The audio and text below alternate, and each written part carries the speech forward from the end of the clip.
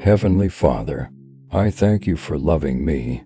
I thank you for sending your Son, our Lord Jesus Christ, to the world to save and to set me free.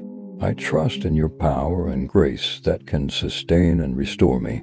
Loving Father, touch me now with your healing hands, for I believe that your will is for me to be well in mind, body, soul, and spirit. Cover me with the most precious blood of your Son, our Lord Jesus Christ, from the top of my head to the soles of my feet. Cast anything that should not be in me. Root out any unhealthy and abnormal cells. Open any blocked arteries or veins, and rebuild and replenish any damaged areas. Remove all inflammation and cleanse any infection. By the power of Jesus' precious blood, let the